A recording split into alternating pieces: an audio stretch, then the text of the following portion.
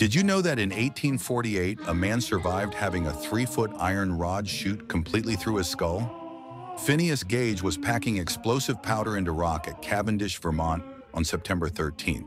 The tamping rods sparked against stone, igniting the powder in a massive explosion. The iron bar launched like a missile, entering his left cheek and bursting out the top of his head.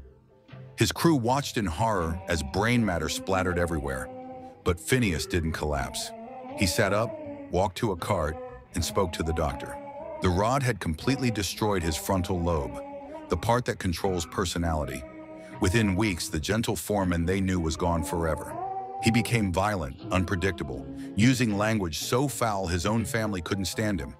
The iron had carved a path straight through the brain regions that made him who he was.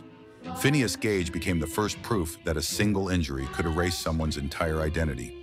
This wouldn't be the last case to challenge what we know about the human mind. Follow for more stories like this.